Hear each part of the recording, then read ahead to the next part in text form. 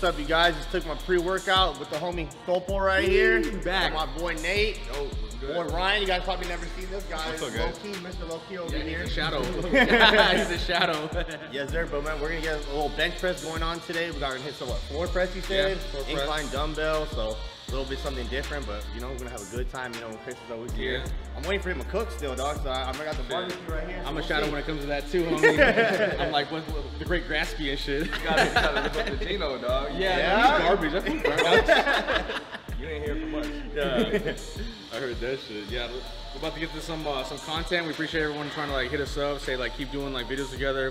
These are my boys, so obviously we're gonna keep getting it in. But it's nice to see all the support that's coming out from all of us getting together and shit. We actually had to stop by the weed joint place before. You saw the boy Chris. We had to get a couple presents for Pitbull. We know how he gets down. Care like package. You care package. Where's that care package? We'll be swimming with the swimming with the birds, flying with the fishes. Yeah. Look at this shit, man. Stop at the best dispensaries over here in Santa Ana, dog. You know we got the best stuff over here. Shout out to the homie.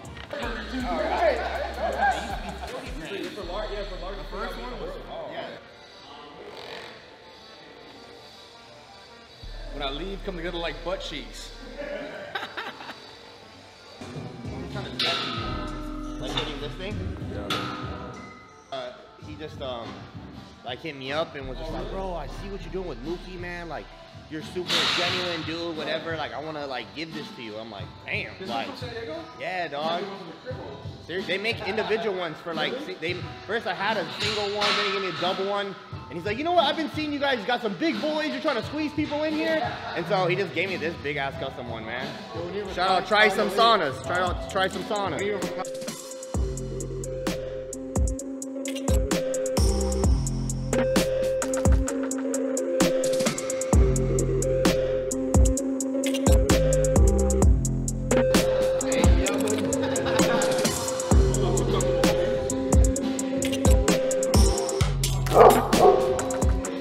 Alright guys, we start off with some floor press. I'm gonna let Chris tell you what floor press helps you with. So traditionally, when you start talking about bench press specialty, you say you want to do more on bench press, then you bench more. But this is once we hit that mark of like I'm in the top 10%, top 5%, now it starts showing variation on what we have to do to make sure that we're actually making those weakness points that we have stronger points. So this one's a focus on that more top half of that bench press. You only want to do this when you're solidified in your movement. So if you're a master, once you do 10,000 reps, I'm a master of bench press. I can actually come down and keep the same bar path every single time, be consistent. Now we're going to transfer over to like a floor press with a barbell. You could do it with the dumbbell too, but we like to start out with the barbell. So then now I'm solidifying that line and my sticking points.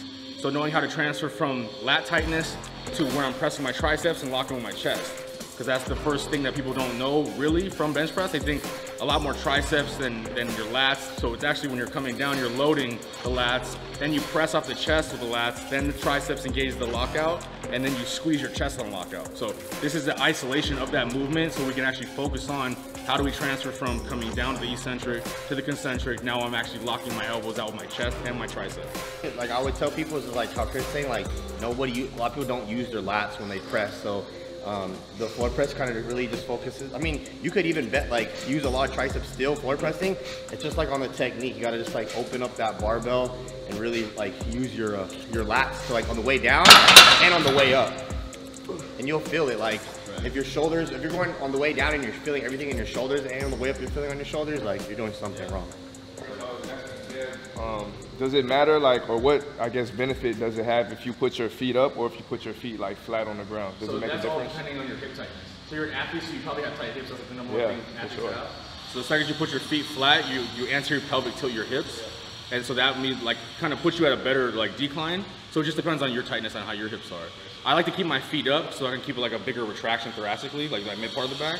So I'm actually putting my chest in a decline now, opposed to like actually being like my hips being tight and not being able to get there. So you see that shoulder instantly rotate. When you come down, there's no power right here.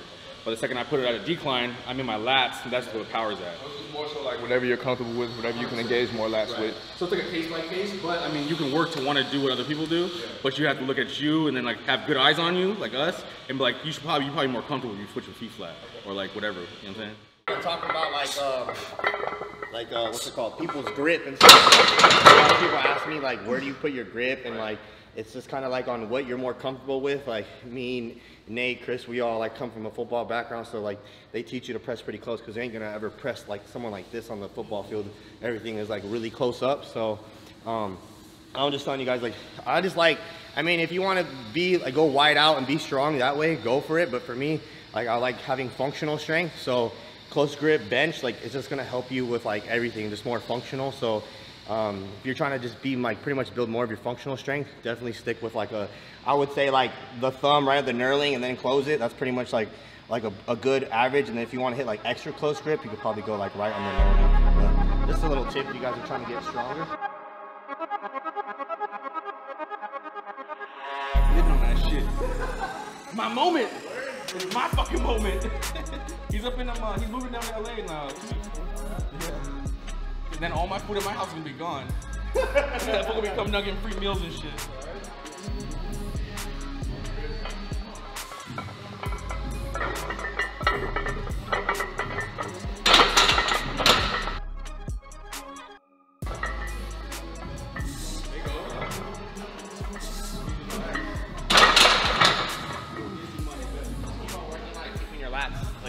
Close to you. Okay. Just try not to let it flare out. And your shoulder. Yeah, so now just focus on like keeping that lat. And just like opening up your chest. Kind of like he said, like the more your thoracic is open, there's less pain gonna be on your shoulder.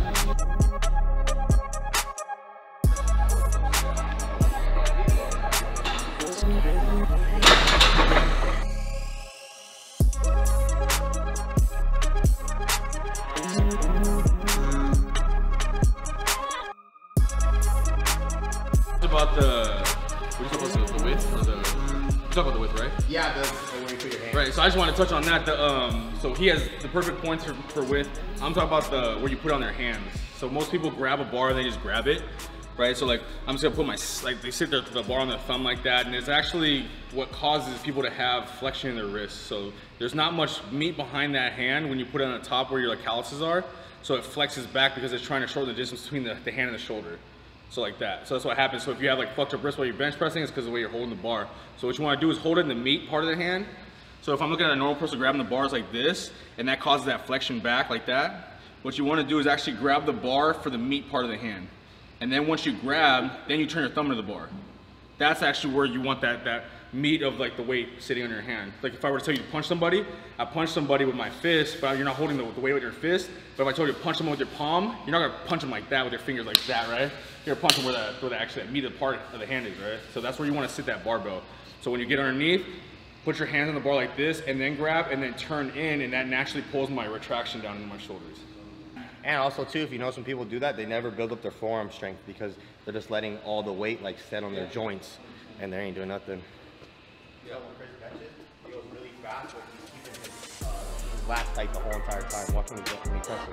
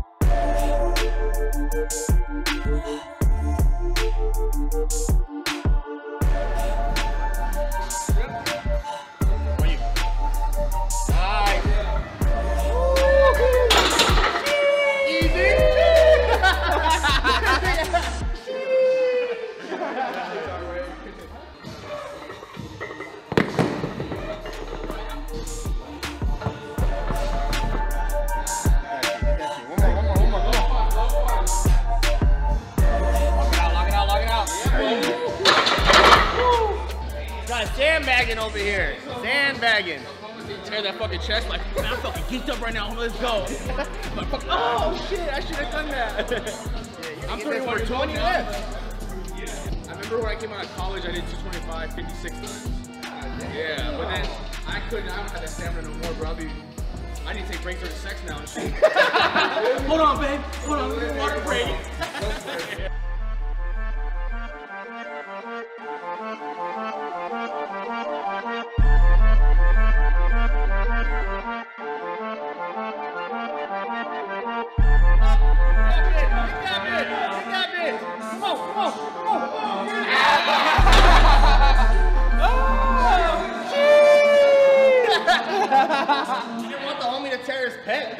shit was like coming off, man. Stole my money. I was gonna get it once. Crazy. I was eventually gonna get that shit. Oh shit. I just wanted to say, like, I mean, a big thing you can tell, like, when people press is like, I knew Chris was done because his left shoulder came like forward. It wasn't retracted anymore. So like he's just pressing all with like his shoulders. It's just maxed out. You need to make sure both your shoulder blades are pinched on that bench as you're pressing. As soon as one comes off, like you're just unevenly like getting stronger, and it's like a bad habit to have. But that was solid. So like at 19? 20, you got, you got like, oh yeah, 19 and a half. My reference is like 19 and 3/4.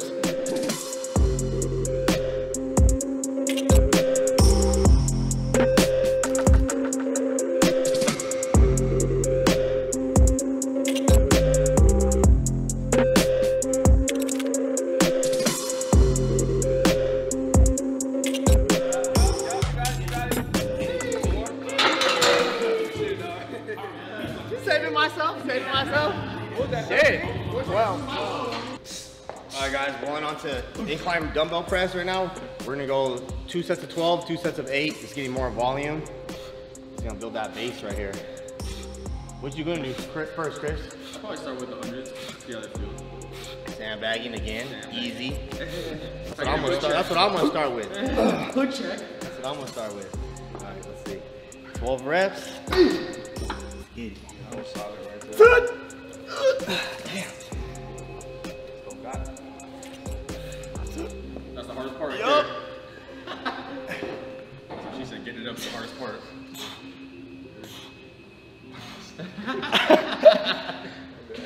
So subliminal. Yep.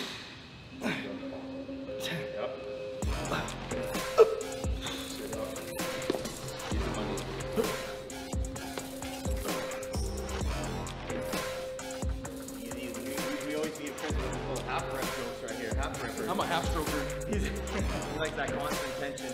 Constant tension that puts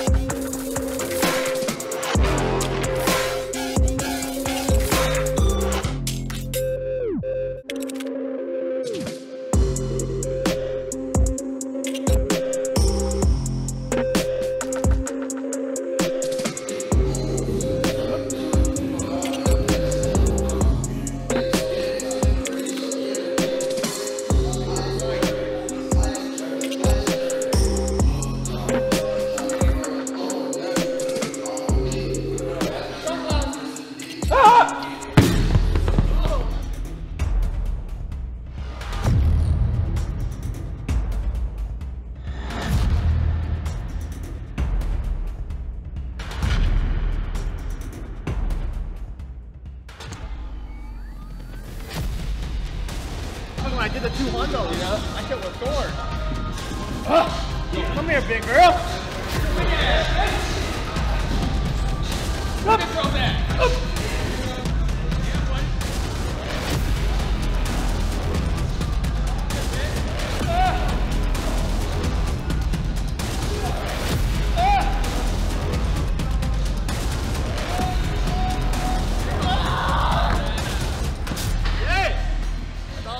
There. Come on, let's go. Yeah.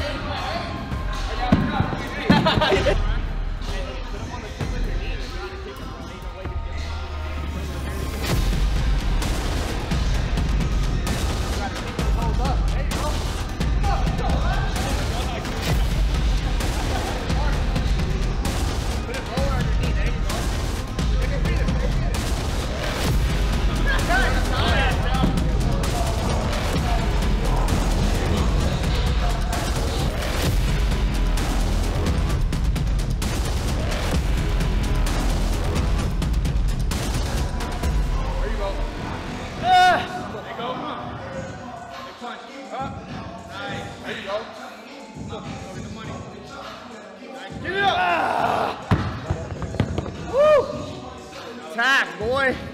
Chest is pumped up. All right, so we just got done doing our dumbbell incline pressing. The reason why we do that right after the floor presses is because it's more lat emphasized. So we talked about how the lats kind of like load everything.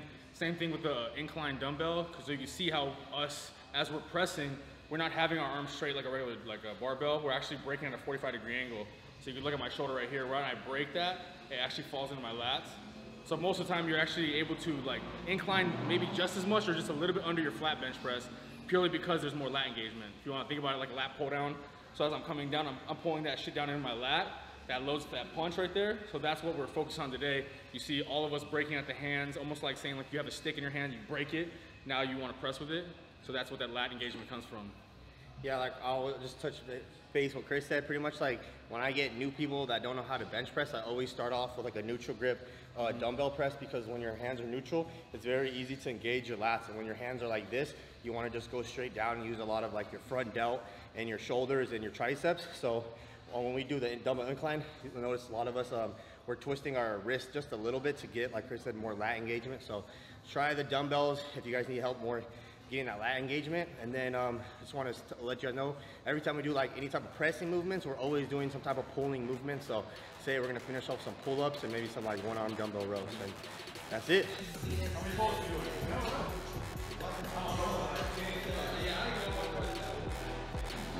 Since we're being a little bit instructional today, I want to talk about like pull-ups.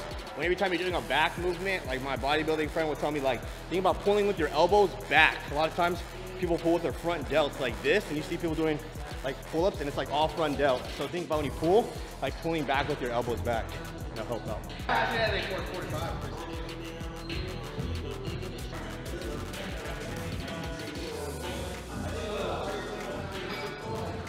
But like, you know, when you front squat, like your core just needs to be like this, so like your shoulders are just a little bit like down. No, I'm just saying, like you're in a flexed up position. Like when you're front squatting heavy, you're not gonna be like this. Front squat without a shirt. Right. Remember that shit took all the skin off. Yeah, that shit took all the skin off my shirt. I have a scar. You gotta get a shirt and chalk the shit out of it. I did, dog. Yeah. I had so much chalk on it. It was just good for one rep. Take the bars. Yeah, what? We take the athletic space around the bar. Oh. I've done 600. My max is 6, but I wrap my knee that shit on that one. That's probably the one workout I would suggest for everybody that want to get the deadlift better. That off rip, the front squats. That shit will by itself, like in quad engagement, lower back strength, how to engage your core, everything, really, everything with that.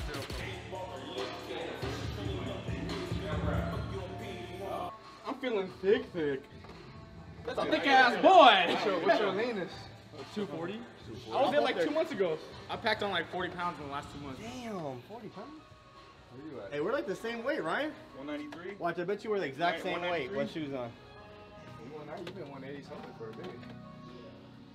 See? Yeah, look at that shit. Let's go! I'm probably like 185. Damn, you're like 186. All right, guys, let's finish up the training session. We did floor press, dumbbell incline. What else we did? Some pull-ups. Man, we are taxed.